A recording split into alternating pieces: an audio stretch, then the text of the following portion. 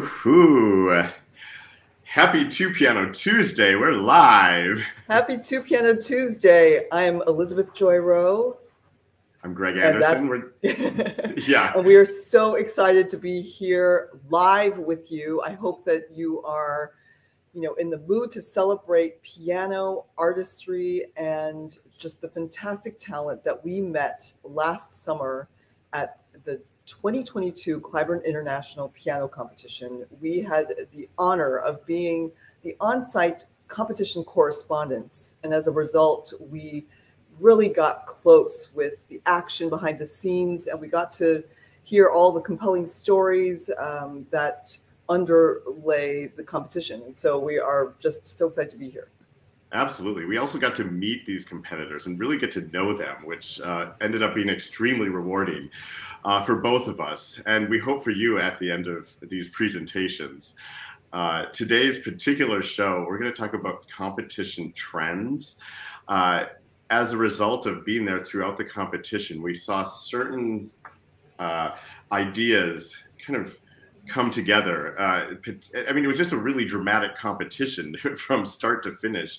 And for those of you who are familiar with the winners, I mean, we produced some incredible winners, but there were so many incredible pianists throughout the competition and so many very special stories. So today, instead of talking about just the winners, they'll be included in today's presentation, but we decided to talk about all of the competitors' actions and commonalities and juxtapositions. And I'm in particular maybe most excited about this show, so we're really glad you're here.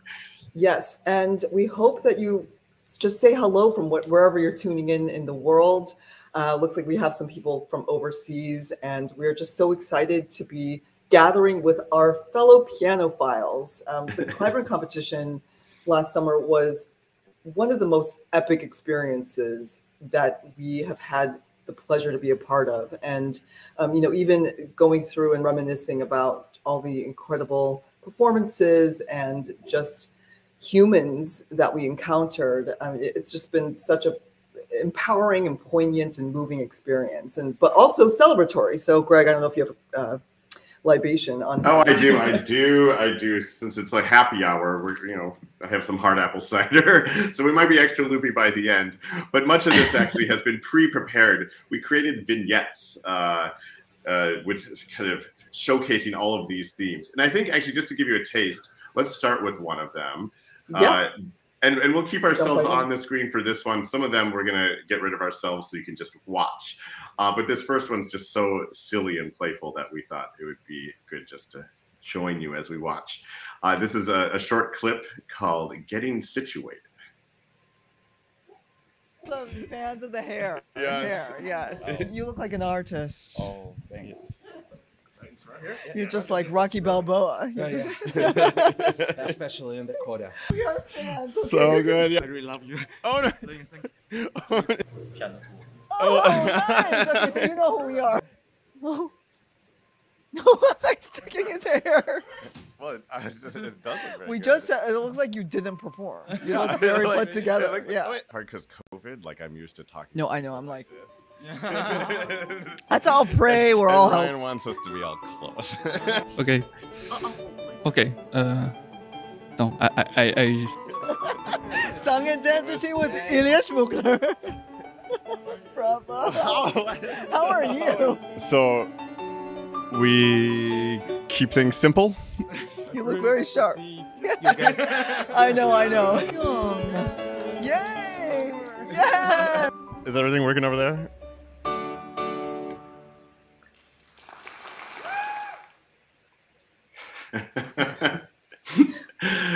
So the competition so many great memories. And it spanned 16 days. And so we really got to know who these people were, not only as musicians, but as humans. And it was fabulous to get to catch them in that vulnerable moment off stage. And we also guaranteed that it would be, not broadcast live. So all of the reactions we got were just unfiltered, raw, they're just recovering from the performance. And a lot of times it was just, we could relate to what they were going through. Exactly. The original plan was actually to have more of these interviews make their way into the live casts as they were happening. But having been backstage myself and seen how many different things are going on, it's pure chaos and madness and so exciting. But it was hard for them. They included some, but it was hard for them to like just stay up to date with everything that was going on. So I think this is actually a better way to show all of these interviews, because we were able to like kind of bring these commonalities together. Yeah, and for additional context, for those of you who might be just tuning in and don't have the background information of the Cliburn competition, this was the 16th edition of the quadrennial professional event. The Cliburn also does an amateur and now a junior competition. And so this is where, you know, the real professionals, the budding kind of superstars of the piano world come to compete. And there were 30 competitors gathered from all around the world who came to Fort Worth, Texas, which is the home place or the birthplace of the great Van Cliburn, and obviously the namesake of the competition. And so we always felt like Van's spirit was hovering in the room, and you know, he must have felt so proud seeing the phenomenal talent come through the building. Well, it's worth mentioning. It might feel really obvious to Liz and me because we have spent so much time there, but this is like the creme de la creme of piano competitions. It's like the Olympics of the piano, and not just because of how grueling it is, but because of how competitive it is. It's really the best of the best are selected after many pre-applications and live rounds that happen before the actual competition takes place. And the pianists there, any one of them could handle a major career. And this competition does an incredible job of finding the ones that really can excite and rivet and rivet an audience and withstand a major touring career. And if you haven't watched some of the live streams or some of the competitors, you'll get to do you'll get to do so through these live streams, but you'll also have the opportunity to go watch any of their performances on YouTube. They're all archived for future viewing. And one of the gifts, and one of the gifts of our role was to watch the progression of the artists in terms of them getting comfortable with the audience and with us. There are 4 rounds in the competition, and things obviously get more intense as it goes along. That said, sometimes the first round has some of the most exciting and intense material, and I think what we're going to see next showcases a lot of those initial feelings. It sure does. So I'm going to add to stream here. This is this next video, a vignette. We asked every single competitor after they walked off stage of the first round, how are they feeling? And the results are very varied. And you'll see that in this clip. Here we go.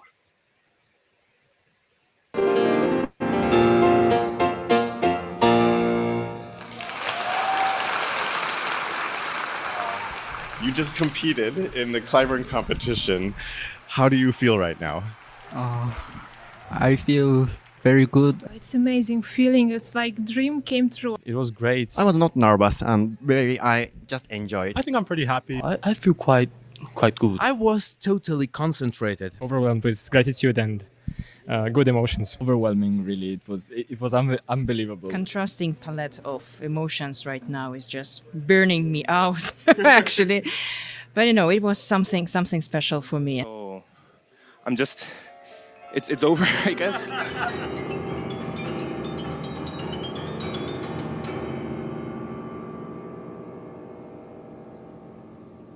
How are you feeling right now, just having walked off the stage?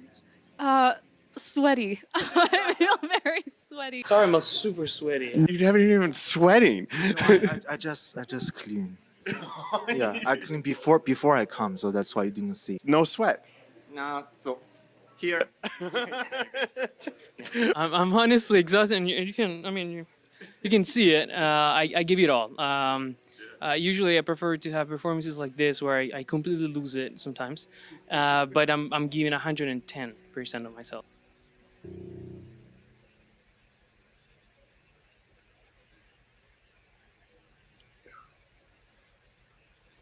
once I started this sonata, like I thought, oh, I started to play. Oh, I cannot escape from this world. So I was so nervous.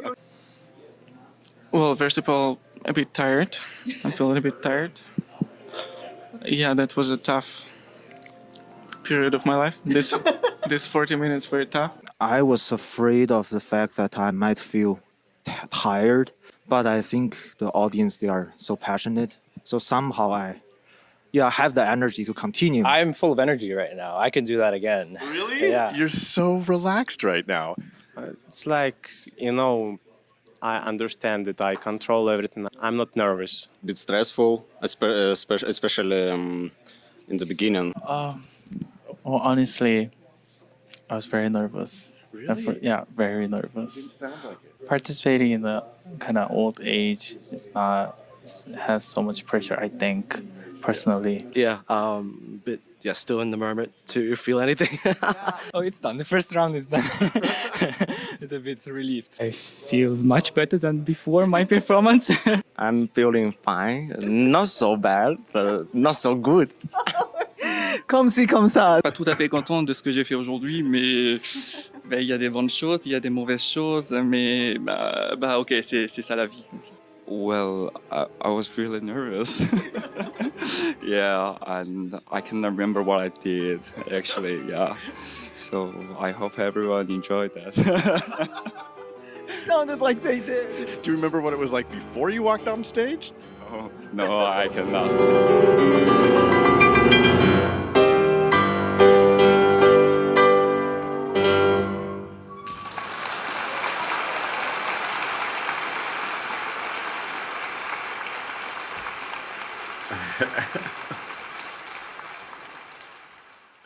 A bunch of charmers there. Oh, a bunch of charmers. Do you see how, I mean, some people would walk off stage. It is one of the most stressful things a human being could possibly do. I mean, playing the piano is hard enough, but playing it under these sort of circumstances is much harder. That sort of pressure and you mentioned the Olympics earlier. This is exactly the Olympics. I mean, the first round, you have 40 minutes to present who you are as a pianist and to, bare your soul, but also be accurate and, just nail all the elements of the program. And, it's what's crazy is that, you're an artist and you're trying to dwell in this world of kind of subjective emotion and interpretation. But at the same time, you have to bring your A game and to kind of not succumb to the pressures of the competitive environment. And so it takes a lot of psychological strength. And it's, you just saw the relief and sometimes the apprehension that followed their initial performances. Well, and that brings up our next vignette. And for me, this may be my absolute favorite vignette of this entire series, because what we did is throughout the rounds, collected competitors' responses to the various challenges they personally experienced while competing. And of course, we were interviewing them immediately after. And as pianists know, we can be a neurotic bunch. and some of these things, sometimes just there can be a single sound that distracts us. And in a competition like this, you have to really work to evolve past that. And all these competitors had quite the insights on how they handled it, and in some cases how they didn't handle it as well as they would like. Are we ready to watch? Check out what we call Nerves of Steel. The last second, if the program is going to work out, so you can travel to the States, plan for 6 months, but you can never be sure that it will work out, at least for me. So it's like kind of masochism, but if it works, it's cool.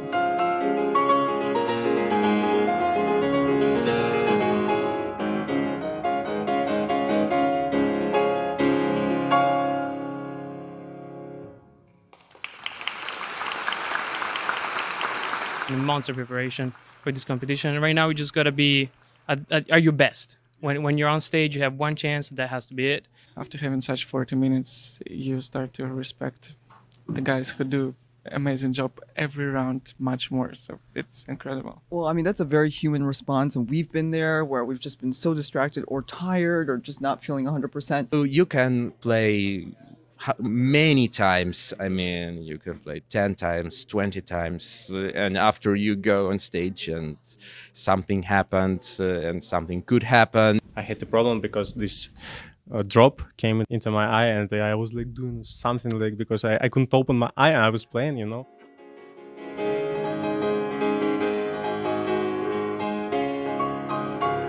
How are you feeling having just walked off your quarterfinal round recital? Well, I don't think it went as well as it could have, but that is sort of the nature of performances, and it is what it is, and it's passed. My first round and this round, I think today the exact same alarm went off. Like literally almost the same time. No, in the hall. In the hall? Almost the same time as my first round, even though they were different times, but they were both towards the beginning of my program. So that was, oh my gosh. But you know, these, again, I know these things happen. Practice with the alarm and be like,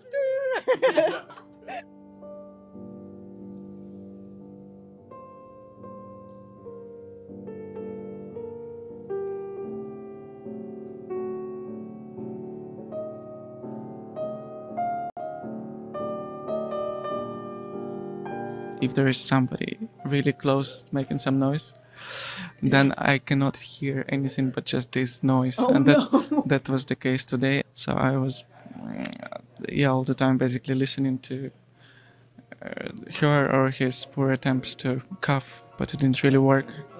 I hope she's doing well now. That's the part of the game. No, that's exactly it.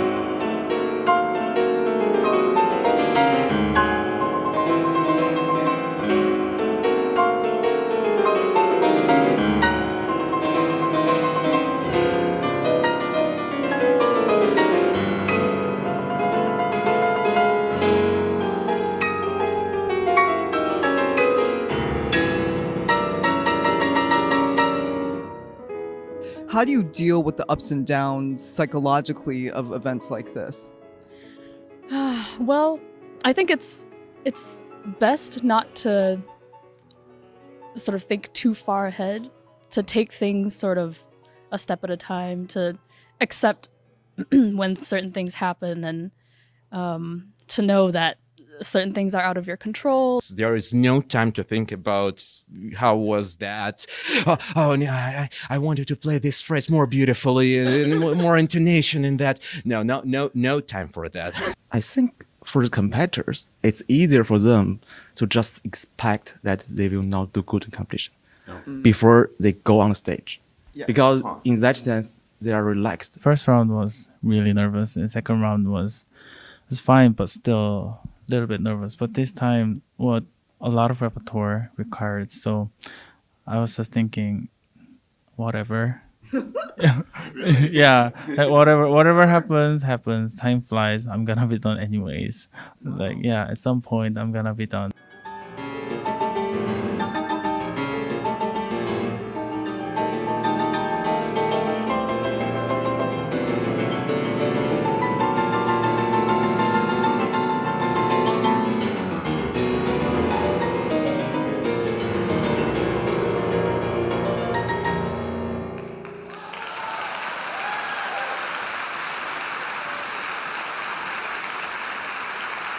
Were you anxious about it at all? I was a little bit before, but I realized that, being anxious and worrying about stuff, only kind of detracts from your performance.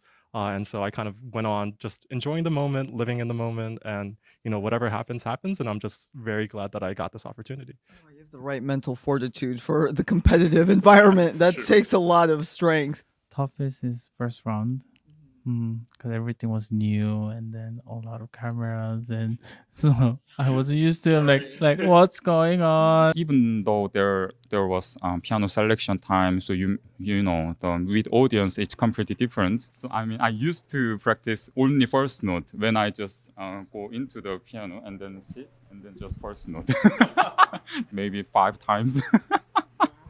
just only the first note. This is the most repertoire I think I've ever prepared in such a short amount of time. So tired.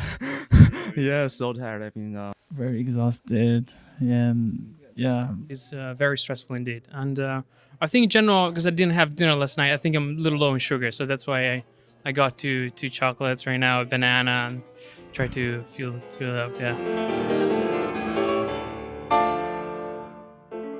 What did you prepare specifically today for the performance?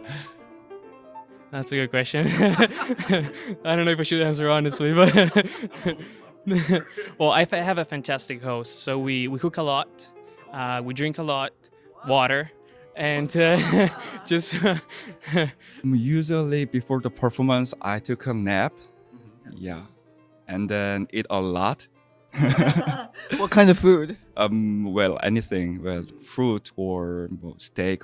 Today I had a lunch like hamburger. So I didn't eat like before the performance because I can't eat before because of like I don't know. I don't know why. What? Okay. In addition to feeling relief, what else are you feeling? relieved, and then suddenly, nervous again. Yeah. Nervous again. Because are you thinking back at everything that you just did? No, like tomorrow. Oh. Yeah. Yeah. Yeah. We don't blame you. It's intense. That's how competitions go.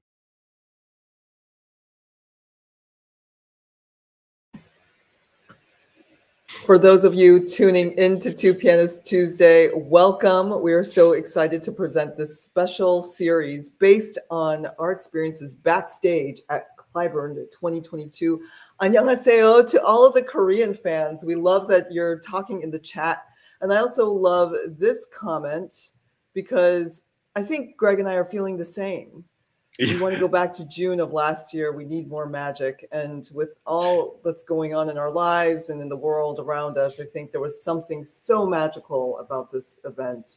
And you can see just, the true, authentic reactions of the competitors after their performances in that previous vignette. And, quite touching and quite relatable, I would say. Yeah, you're saying, it's like, I want to go back to the music, but the overall stress levels in the backstage environment maybe isn't someplace I want to spend the entire rest of my life. Everyone, of course, was of a good nature and kind and clearly madly in love with what they were doing. And so that energy is an absolute yes. But that particular vignette reminded me of many of the frustrations we saw people go through. I mean, something like competing in the Cliburn means so much to every one of the competitors. And when things don't go the way they want, which it's really hard to do, I felt so earnestly and so bad for them when they were frustrated. But then I also enjoyed, like Dennis Linick there was talking about the coughing, and it was an early morning and he was stressed, and things didn't go the way he liked. But I watched his whole performance twice, once as it happened in real time, but again while editing these videos, and they sound amazing. But I know that's not always the experience we feel as competitors.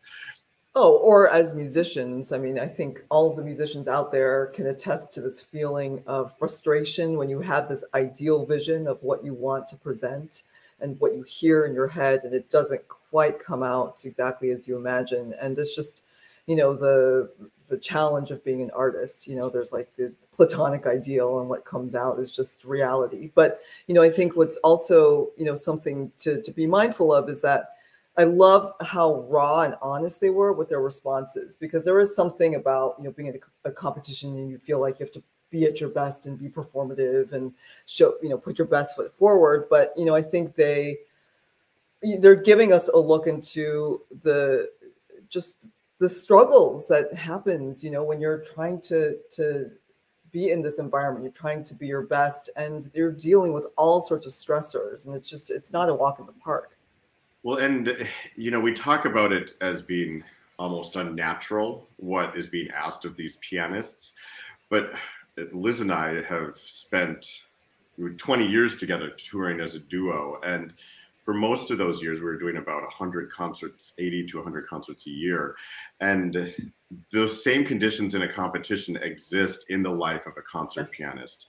There was 1 year, there's 1 week we went all the way around the world, and in 1 week we played in, I think it was, Seattle, then Singapore, then London, then Los Angeles in 6 days. And you wake up and you don't know where you are or what time it is or even what program you need to play. And it kind of is like what happens in the competition with these competitors. The circumstances are grueling. You're pulling out new repertoire that you just learned alongside old repertoire, and then a whole new program the next day. And you don't get to always control the time you go on stage. You don't get to control when the audience coughs. All those things happen in real life, in addition to competitions. And it's one of the tests that you have to go through in these competitions, because those skills do serve you as you tour as a concert pianist. That's right. Although arguably the stakes are higher at the Cliburn because you're ranked in a way, or, it's like you only get so many chances to perform. And, what I'm hoping is that, no matter what the results are, and of course there were, 3 incredible medalists, we hope that whatever they do and pursue, that they'll be able to take the lessons from this experience and apply it to their performing lives. I just want to acknowledge MK before we move on to our next video. MK asked, you guys, is it live stream? Yes, we are here live with you. All your comments, we're reading as they come in. And you can certainly ask questions of us as we go through. It's particularly related to the topics we're discussing. We'll have 4 other shows to talk about the finalists and all of the winners. But today we're focusing on the trends we saw throughout the competition. And Liz, are we ready to move on to our next trend? Yes, let's dive into programming. And by this, we mean choosing the repertoire for your competition recitals. And this is a topic of which Greg and I are very passionate, and we are definitely mindful with our programming, to put together pieces that represent who we are and also what fascinates us at the time and what can connect with our audiences. And the competitors have the extra challenge because at the Cliburn you actually have free repertoire choice, which is amazing, but you have to be very canny with, you have a limited amount of time. What are you going to show, especially if you're not sure if you're going to advance? What are you going to show, especially in that first round, that hopefully will allow you to advance? So. And there is, we'll talk about it after we watch it, but there's a lot of strategy that goes into it. But here is the programming vignette to share.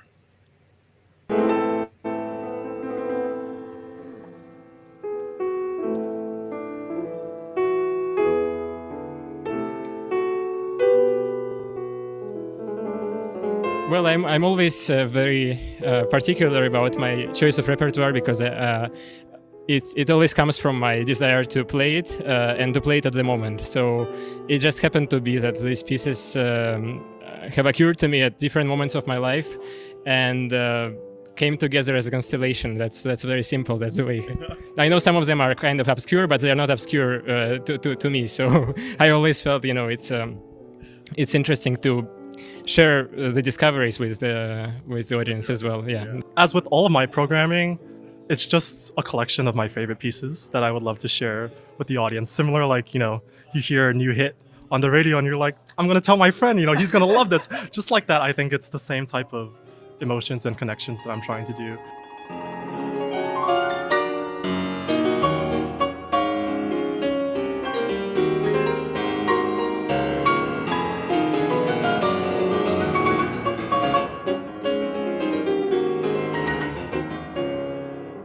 It's just when you decide a program is always like what pieces do you feel more connected with your soul and what you are. And so I just tried, of course, to give a balanced view of what I can be. First of all, I wanted to play pieces from all periods, from all epochs. It's just pieces I love, and I thought they're very good together. It's my favorite pieces. I always try to play my favorite composers and pieces.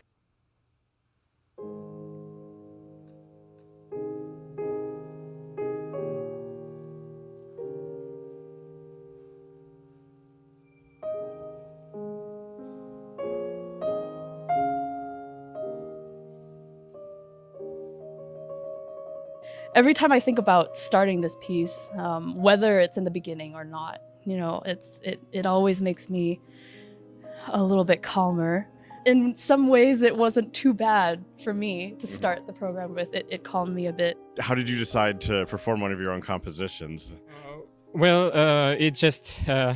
it was a very simple reason for that round. I simply had just enough time. I'm always a little humble to put my name within such amazing and beloved composers as Rachmaninoff and Schumann. So it's a little bit of responsibility, but I felt it's a nice combination. And again, it's a way to share something new, something which hasn't been really heard.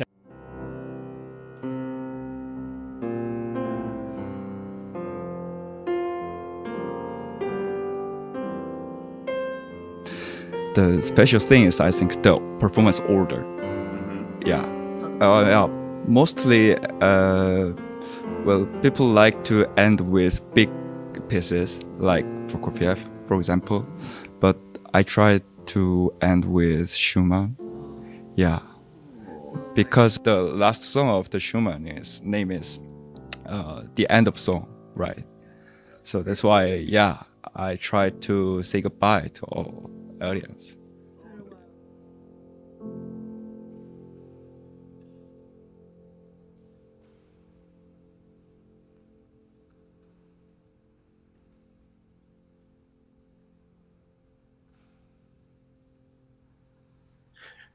I'm bringing Liz and me on for the end of this, if only because Jinhyun sits there for an extraordinarily long time. But keep in mind, he had just competed now this 3 full recital rounds, and for him, this was his last moment as a soloist in the competition. And it was a really special moment to behold in person. In glorious Bass Hall.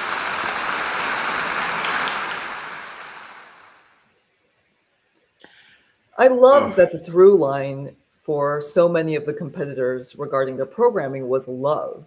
Pieces that they love, pieces that they just feel so connected with. And honestly, that is the secret sauce, right? For all of us as musicians, we need to find the music that really resonates with us, because that's the music that will come across with the most convincing power. You know, it's not, what's so fantastic about the Cliburn is there's not the rote, you know, play a sonata by Beethoven, play, you know, I don't know, a sonata from this era or whatever. You have free choice. So you really get to showcase your personality and your interests as an artist. And many of the competitors did make a clear statement about who they were rather than try and show just a complete balance. They focused on the romantic or modern repertoire that really excited them, and they did very well. You know, I don't think there are any rules. I used to say to Liz, you know, I actually stopped myself doing competitions pretty early, even while I was still at Juilliard. I stopped doing them because I found I kept trying to play for the judge or play for whatever the rules were. And I found in myself, I was losing myself in that. And I said to Liz once, you know, I love Rachmaninoff's first piano sonata. I really just want to play that. I can never play that in a competition and get away with that.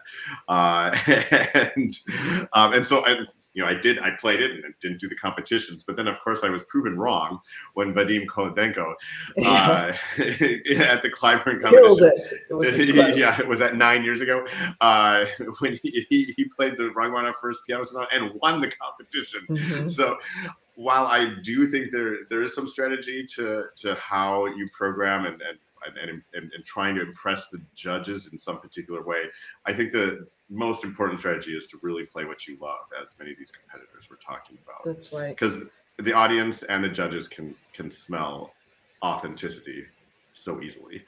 Mm-hmm. And that's what they're going to continue to do beyond the competition, right? It's to play what they really, you know, get excited by. And, you know, it was just lovely to see the variety and the contrasts, and also to speak with, to get some insights after the competition.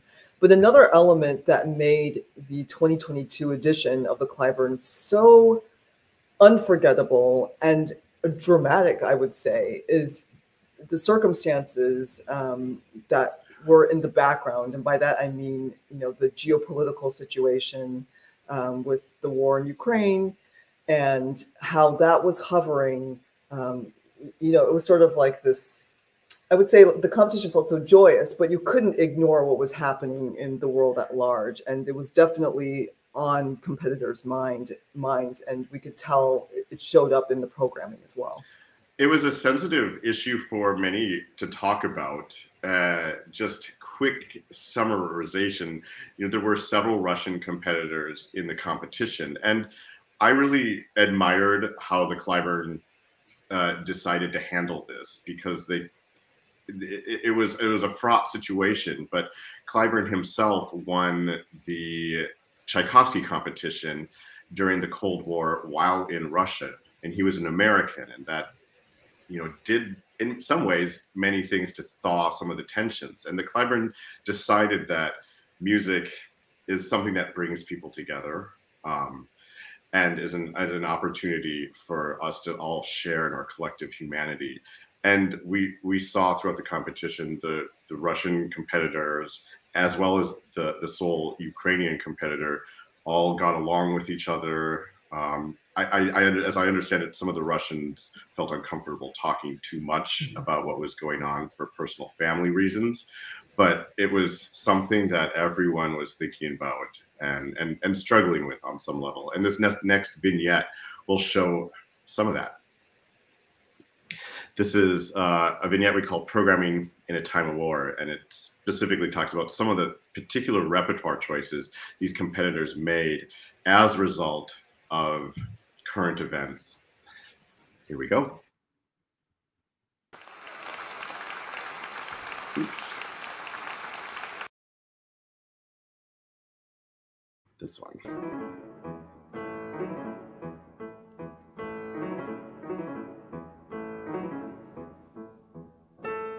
Maybe the most interesting recital program we've heard really? throughout the competition, with your clear military theme. Yeah, for this program, it's kind of half-half, just like I walk off stage. Of course, the first three pieces, it's like the foreshadowing of the war.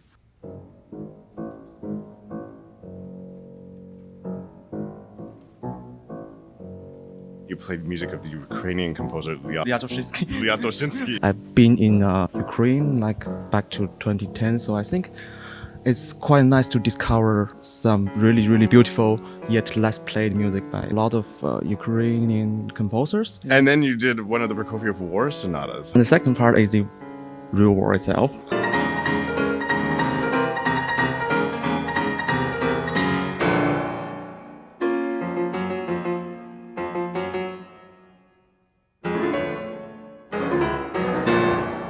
That's interesting that there are not so many Prokofiev 7 this year, and there are 4 Prokofiev 8s.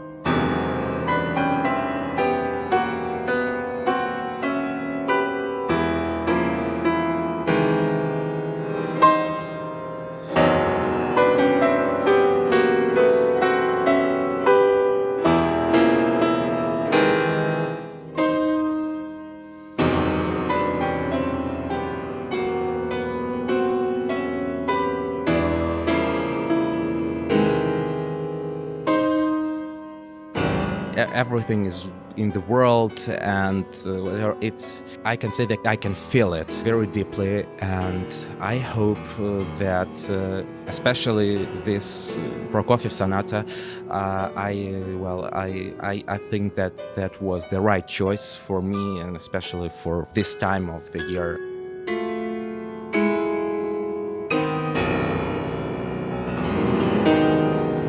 Just sometimes you're so kind of into the music that you forget, what's going on in the world. And this is kind of me at least tackling for myself what does it mean to kind of live in a time of war, and kind of try to delve into what Prokofiev was thinking at the time, you know, the oppression of the USSR. For me, this particular choice of this piece and also of Chopin's sonata was my reaction to what's happening, and it's connected to war. And I think Scriabin predicted a lot of things composing in the year he composed, because he felt that there is going to be a huge war, the First World War.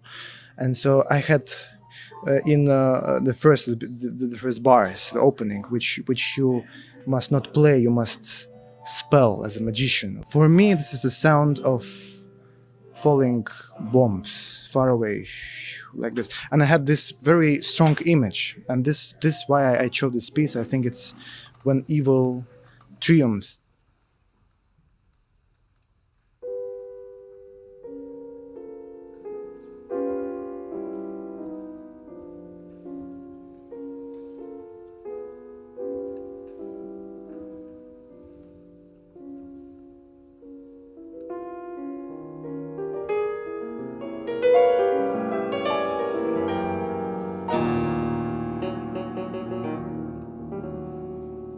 In today's world situation, yeah, just all the points they were telling me that I have to take this Karaman of Peace because it's nice first, and second, I wanted to express some solidarity with Ukraine.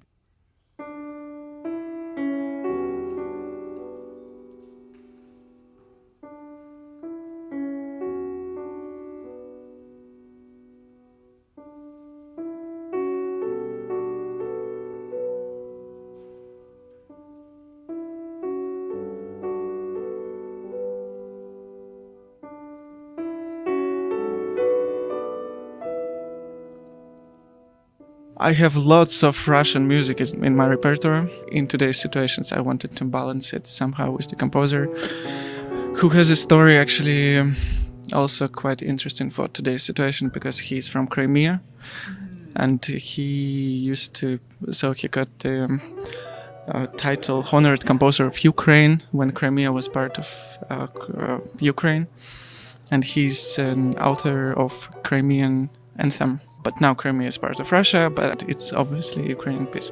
So it's my harmless attempt to express some solidarity.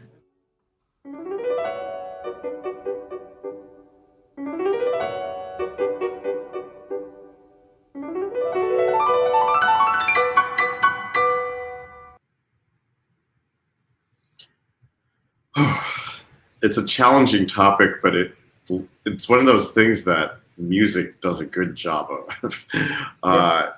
And I really appreciated the competitors willing to put themselves out there, both to talk about it, but also to play these pieces that meant so much to them, so specifically in that moment in time. Yeah, and when you look at performers on the stage these days, you know, you see people like Igor Levit, people who are just out there being pretty political. You know, maybe in the past, people would shy away from sharing views. And I think with social media and also with our multicultural landscape, you see that people are involved and have opinions and, you know, are even activists to some level, and are using music to kind of share their feelings and, you know, just, or even trying to reconcile with a lot of the complexity that's happening around us. And so I think that, yeah, it's risky on a certain level because it's a competition, but I also feel, as you said, Greg, that music fills in where words fail. And, you know, it's a way to kind of promote a sort of unity or solidarity or call for peace or call for harmony across borders. And so it gave this competition an extra gravitas that I have not witnessed in previous editions. Before we move on to our next vignette, I just wanted to acknowledge a couple of the comments that I'm watching come in. And Libiana mentioned, sad he always failed on competitions. And I believe that was in reference to one of the competitors that Libiana liked and didn't advance. And we were talking about challenges of competitions, and that is just an absolute part of the challenge of competitions. We didn't get to interview competitors after they found out they hadn't advanced, but I think that could have been interesting and revealing. One of the reasons I stopped doing competitions myself was because I found I work so hard to be vulnerable on stage and to be just really in touch with my emotions. While at the same time in a competition, you have to have those nerves of steel. And I could never get the two to reconcile in myself, to be sturdy and emotionally strong while accessing my most sensitive inner sides. And some people are, Yunshan is really able to do that, to be sturdy and strong emotionally while accessing some of the most beautiful facets of humanity. But in a competition setting, I struggled with that a lot. I have an easier time when there's an audience and the stakes are different. But I don't, some people just don't have that. Some people are unlucky. It's different with everyone. So we are going to focus our next vignette on the one requirement for the preliminary round, and that was to play the commissioned work by Sir Stephen Hough, who is one of the great pianists and scholars and humans of our time. He is just cosmopolitan and brilliant, and he wrote this sparkling piece for each of the competitors to perform. And we thought it was kind of intriguing to see the performances juxtaposed with each other because the interpretations really varied so much stylistically.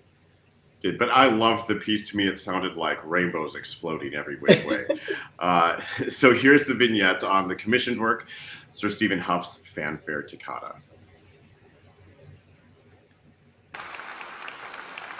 Well, how does it feel to be off the stage and to have opened this entire competition? Well, it's a huge responsibility, first of all, for the competition, and of course for the commissioned work, which is a world premiere. And I had this opportunity to open the gates to the story.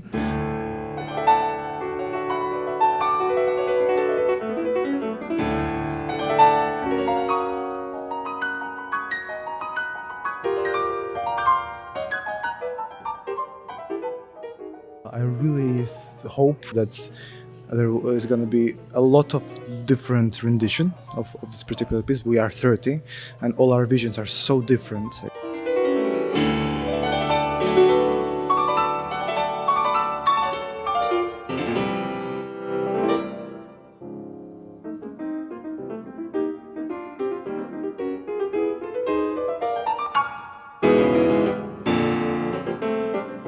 I hope that Stephen won't be so tired after 30th time of listening to his own music. But it's a splendid piece. It's a very, very pianistic, very exciting to play, very risky to play. Yeah, that was a tough period of my life. This 40 minutes were tough, especially beginning from Stephen Hough, when I had some, how do you say, 2 seconds memory sleep. So the thing is, I didn't know that we're allowed to play it without, so with the score. I just didn't check it apparently. You're one of the few competitors to play the Hough from memory, and you only had 2 months to prepare that. How did you get that ready in time? Well, that was really tough. I mean, there are some things about that piece I think are not immediately noticeably difficult, but upon getting to know it, there are some challenges that I think are really, really hard to overcome. The rhythmic aspect, the sort of clusters, just getting it technically in shape, and then very importantly, sort of the structure, and I think it's pretty genius how it's written, but it definitely takes some thinking to get through and put it together. It sounded like you've been playing it for your whole life. So every night with electronic keyboard, I was like He went actually to the same high school that I went to in Cheatham's in Manchester. So he was kind of an an idol. I mean, he's an idol everywhere, but there especially. So I always wanted to meet him somehow. So when I had the fortune of getting a commission piece written for me, I thought immediately, like, let's see if he would be willing to do it. And thankfully he said yes. It's a partita with 5 movements, which also ends with a toccata. Actually, it's quite similar. I was worried that I would start the wrong piece on stage. It's just so fun as well. I think it's just very big and bombastic, which is exactly what I like.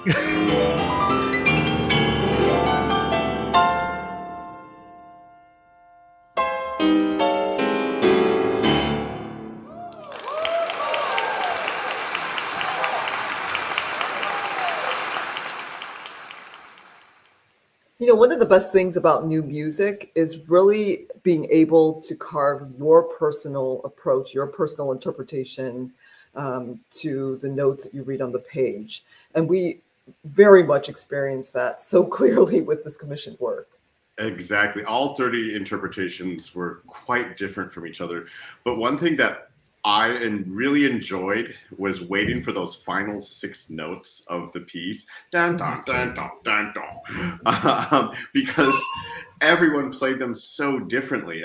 And what I decided to do was just stitch together 10 of the more varied ones, so we could watch for ourselves right now how different some of these endings sounded.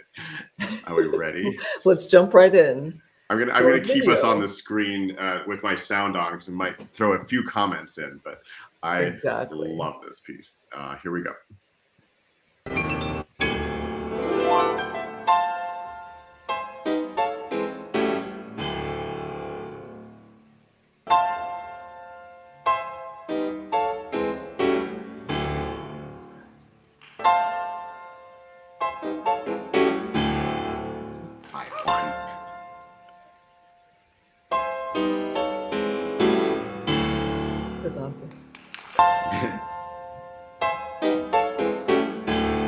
Kind of fell down.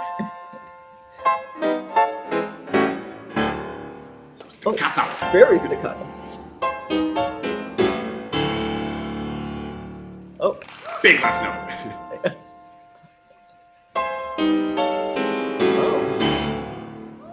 And a short last note. Yes.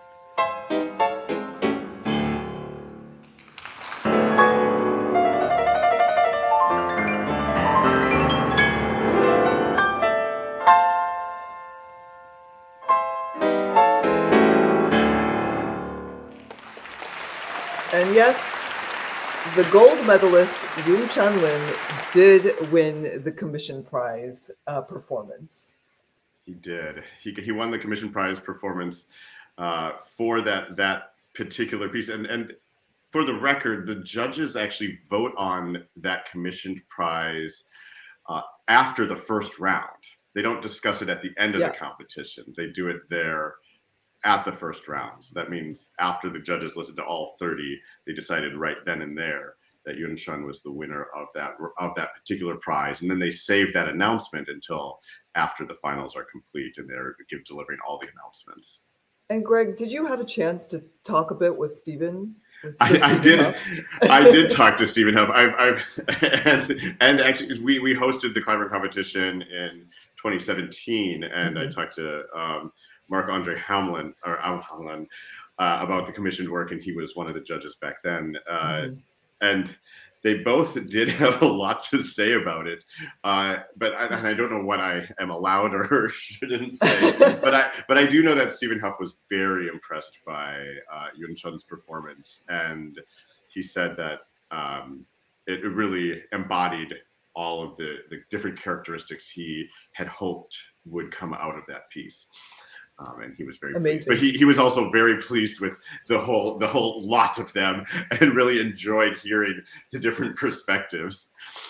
So we're going to jump right into our next vignette, which is about what the competitors decide to do after their performances. And so, you know, we're always curious, because after our performances, we usually want to like get a drink or hang out, or maybe just go to our hotel rooms and watch TV or something. So we were curious to see what they would do, because obviously, you know, most of them probably want to practice, but still, we got some interesting answers.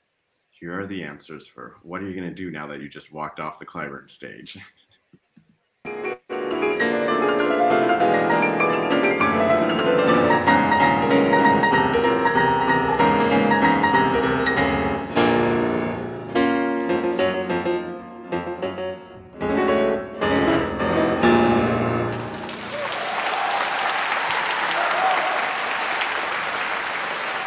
given what you just went through, are you going to go celebrate right now, or are you going to run back to the practice room to prepare for the next round should you make it?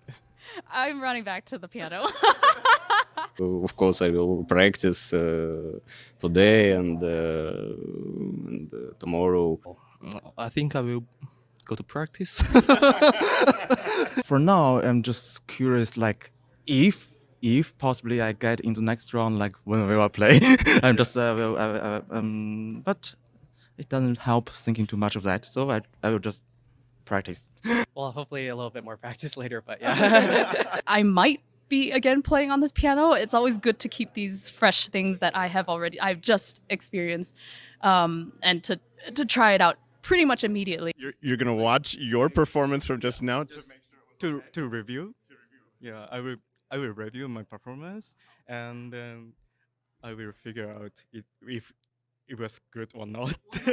You are like a professional athlete. You know, you want to watch to make sure you have the right form. You have to re-listen to the recording to have an opinion, because now I feel quite disastrous, but relieved. Well, I think I'm pretty tired right now, so I think I'm gonna definitely drink a lot and maybe take a nap. A good nap, that sounds good. And probably, yeah, start practicing slowly, mentally. Of course, I want to celebrate. I mean, it's done just for today. Like, I think I lost some weight, so I can really eat whatever. Finish all my solo repertoire. That's the hard stuff's out of the way. Yeah. I will just delete it on my iPad. Done any celebrations so far, or have you just been practicing? Practicing, but today, yeah, I'm going for dinner with my host family. We already made a reservation. Yeah, so I have to go. I love the reservation because honestly, all I want after performing is to have a really good meal somewhere. So. But I also just love how basically everyone was like, I gotta practice. Yeah, well, actually it makes a lot of sense because there's so much repertoire to prepare. So there really is, and they're very focused. I mean, it's a 24-hour job for 3 weeks there at the Cliburn. We're about to close out our show. I wanted to first mention we have one kind of funny vignette to play here at the end. But I wanted to first mention next week's show because it features the 3 finalists who didn't medal, Vlad, Clayton, and Ilya. But the 3 of them are such fun, wild personalities that just really stole the interview stage. So editing together the vignettes for that episode has been really fun. Very interesting. They're very eloquent and very passionate. And we definitely implore you to join us next Tuesday at the same time for that particular episode. And you've been wonderful. We love all the comments, and we look forward to continue engaging with you for that show. That's right. So calling all fans of Władysław Kandoi, Clayton Stevenson, and Ilya Schmuckler, they will be our spotlight artists next week. But before next Tuesday at 8 p.m. Eastern Daylight Time. Is that correct? That's right. Yeah. But before we sign off, we thought we'd share a humorous clip. As we mentioned at the top, the competition happens in Fort Worth, Texas, which is cowboy country. It's got, you know, that Texan hospitality. And for a lot of the competitors, it was their first time, not only in the States, but in Texas, which could be its own country. So they shared some of their wonderful experiences with their host families and getting a little taste of cowboy culture. Here we go. Mr. Alexander Corsantia, one of my 2 teachers in EC. Mr. Corsantia also competed in the Cliburn, right? I think in 93, I believe. So I'm one more step than him. Oh, snap. No, but did he have any words of advice? Because obviously going through something like this is really grueling. Did he have anything specific in preparation for the Cliburn? He told me to enjoy some Texas steak. Texas steak, okay. I had my first corn dog just like a few days ago. It's like, yeah, it's been something that I've been seeing all over the media, and finally. We're going to the rodeo, I think. Oh, yeah. Yesterday, I went to a baseball game for the first time. Like, yesterday. I liked it really much. Yeah, it's like I didn't know the rules even, but my friend explained it to me.